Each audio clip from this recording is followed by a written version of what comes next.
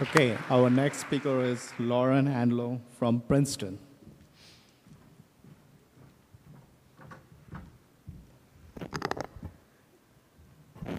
Okay. Hi, thank you for the opportunity to talk. Today I'm going to be talking about how groups of cells coordinate their migration behavior using the Drosophila ovary as a model system. There we go. So when cells migrate, they could migrate as individual cells, such as this mesenchymal cell or this amoeboid cell, or they could migrate as a cohesive group. When groups of cells migrate, it's important that they're able to communicate with one another and to coordinate their behavior so that migration can be productive. And how these cells communicate with one another is an open question, and that's what my work is focusing on. So as you've seen earlier, my model system is the ovary. This is what the ovaries look like and how they sit within the abdomen of the female. Each ovary is comprised of 15 to 20 ovarioles, which have younger egg chambers at the anterior and older at the posterior. This is an enlarged view of a single ovariole, again with younger egg chambers at the anterior and older at the posterior. And this particular ovariole highlights the stages during which border cell migration happens. Below, I'm showing you the stages of border cell migration.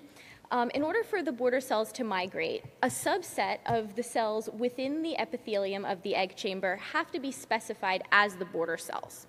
Once the border cells are specified, these cells form a cluster, and this cluster of cells collectively detaches from the epithelium and migrates posteriorly within the egg chamber.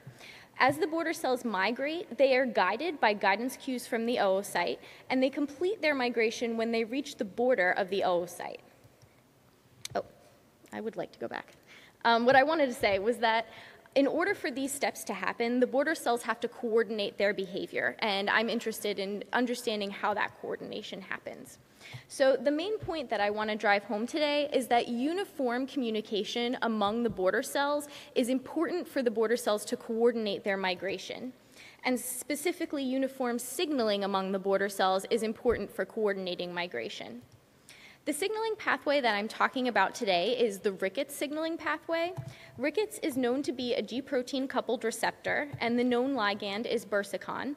Based on data that I don't have time to show you today, I found that both Rickets and the ligand bursicon are required within the border cells for the border cells to migrate. So Rickets signaling is utilized for communication within the border cells. I wanted to find out what would happen to border cell migration when I mutated Rickets in the border cells. So I generated mosaic egg chambers that have wild-type cells expressing GFP and mutant cells lacking GFP. Here is a wild-type border cell cluster, and you can see this border cell cluster has completed its migration. Below are two border cell clusters that contain some GFP-negative Rickets mutant cells. And when the border cell clusters contain border cells that are mutant for Rickets, the clusters fail to complete their migration and instead remain at more interior regions of the egg chamber. I told you that the first step of border cell migration was specification of the border cells. And so I was curious as to whether Rickets mutant border cells were specified appropriately. In order to answer this question, I looked at the border cell specification marker SLOBO. This wild-type border cell cluster shows you that all of the border cells normally express the marker SLOBO. This border cell cluster below has two cells that are mutant for Rickets. They lack GFP. And you can see these Rickets mutant border cells still express SLOBO, saying that specification is still occurring normally. So I was then interested as to whether Rickets was affecting the coordination of detachment of the border cell cluster or whether it was coordinating the guidance of the cluster to the oocyte. And in order to address these questions, I utilized a live imaging approach to look at border cell migration as it's occurring in real time. This is one of my movies showing you what wild-type border cell migration looks like. You're seeing a membrane marker here, and you can see in wild-type border cell migration, the cluster forms.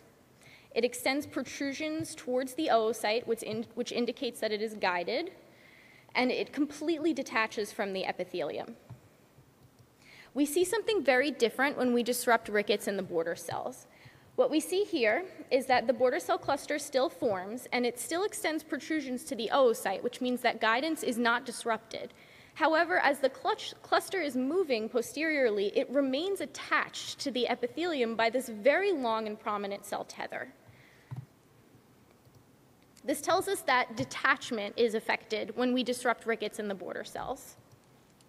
The interesting thing about the detachment phenotype is that we see that detachment is most strongly affected in mosaic mutant border cells.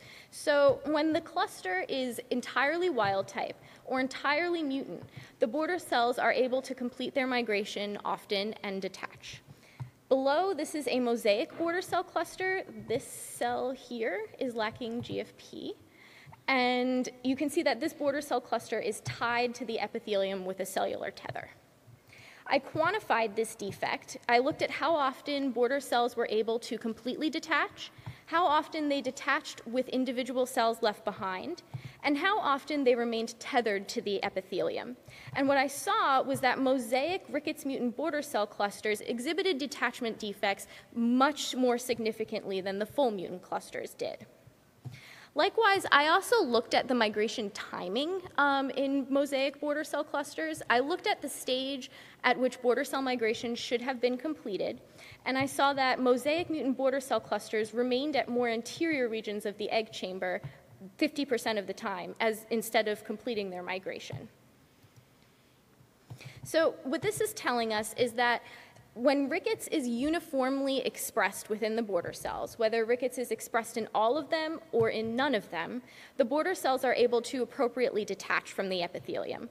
When rickets is expressed in some of the border cells but not in others, the border cells have trouble detaching and they remain tethered to the epithelium. So we just talked about how uniform signaling within the border cell cluster is important for detachment of the border cells. This is the detachment phenotype that I just showed you, and what I noticed about it was that the cluster was still adhering to the epithelium. So I wanted to look at adhesion proteins and see how these adhesion proteins were contributing to the Rickets phenotype. It has been known that E-cadherin is important for border cell migration and is expressed at high levels at the border cell boundaries and at lower levels around the periphery of the border cell cluster. What I found when I disrupted rickets in the border cells was that E-cadherin was now redistributed so that it was expressed at higher levels around the periphery of the cluster. This is what it looks like. Above is control, below is my mosaic Rickets mutants. This is showing you the E-cadherin, and here's a heat map of the E-cadherin expression. So you can see in control border cell clusters, E-cadherin is very high at the border cell interfaces, not so much around the periphery. In our Rickets mosaics, E-cadherin is now high around the periphery of the cluster.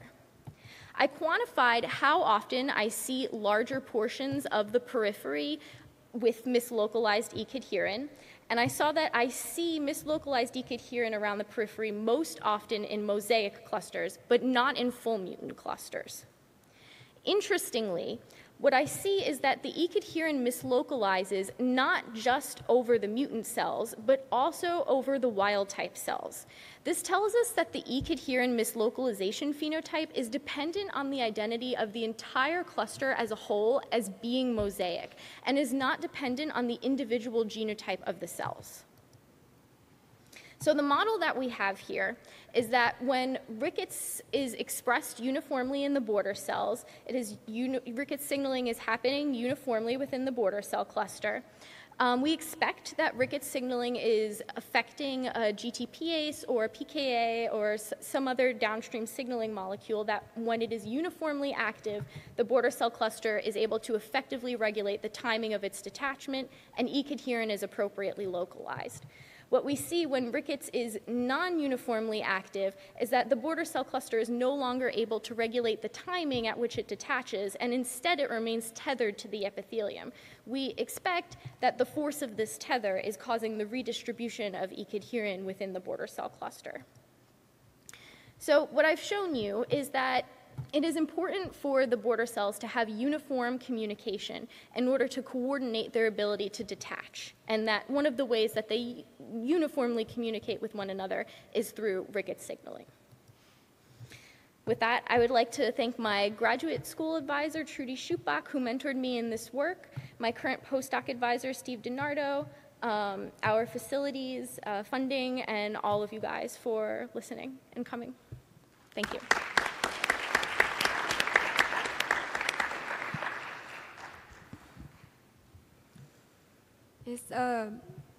Is bursicon coming from the brain? Have you tested if you get the same phenotype? So, I guess you wouldn't, because the border cells would all receive homogeneously. But do you know if it's coming from the brain or if there is a more local source? So we utilized RNAi expressing bursicon or against bursicon in the border cells themselves, and that's when we see a phenotype. We don't see a phenotype otherwise. Have you looked at ECAD-heron localization in the full Rickets mutant? I'm curious. Yes, I have, and so it was a couple slides back, but it isn't mislocalized in the full mutant. It isn't significantly mislocalized. Do you see a stronger mutant phenotype depending on the position of the clone? I don't. Or on the number of cells in the Yes. clone? So that is not, it isn't significant.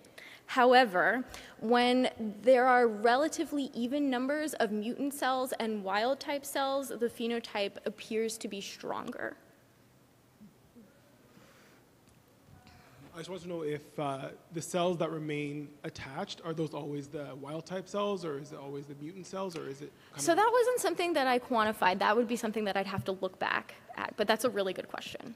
This is a follow-up question. Do you know where the signal comes from to activate Rickets?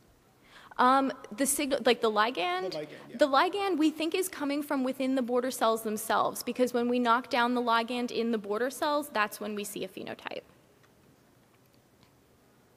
Do you quantify the number of the border cell? So it can be the more specification for the border cell. I didn't hear the first thing that you said, I'm sorry. So did you quantify the number of the border cell, including detachment? The number of the border cells. Total border cells. Because you show the detachment, but in the other word, that could be, the more specification for the border cell. We see the same number of border cells. Including the mosaic clones and then also the... Yes, yes. So, okay. Quick question. Hi, Lauren.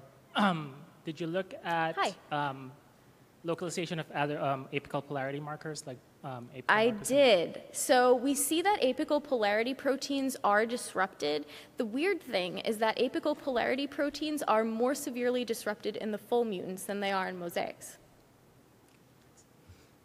Hi. So I just have a question. Instead of trying with RNAi, I will try with overexpression to see if a mosaic would induce the same type of phenotype. Yeah, well, so RNAi against Rickets or? No, trying overexpression. Upregulate. Okay. To have a mosaic with overexpression. So I don't know if that's possible right now. There'd have to be a UAS Rickets, but that I don't know if that exists right now. But that's a good question. Hi, I'm not a fly person, so this might be a stupid question. Yeah, no, it's fine. You said that you see the tethering effect only when there is a mosaic. Yeah, well, they're most significant in the mosaics. Any idea how are the flies able to sense if it's a mosaic or not? Like, what's happening mechanistically? I didn't hear what you said. I'm sorry. Any idea, any mechanistic information as to how are the flies able to distinguish if it's a mosaic or not and respond to the tethering? Okay. I mean, we have a few ideas about what might be going on. It's possible that this is utilized for the cells to communicate something to one another. It's possible that this signaling is making some cells more able to migrate than other cells, and that there's an uneven migration capacity. That's probably the best answer I could give. Yeah. So if I have my border cell biology right, the tethering or kind of like stuck phenotype also happens when that feedback that makes a clean JAK-STAT on-off decision is also, yes. You get the same kind of phenotype there. So yes. Is there a relationship to the JAK-STAT pathway there? And is there also some residual specification differences? So I don't think so, because I counted the number of border cells that were specified, and it was always 7 to 10 border cells, which is the number that you would expect. And so I would expect that if there was a problem with JAK-STAT signaling, that there would be more border cells. So. Good things happen when you leave enough time for questions. Yes, thank you very much. Thank you.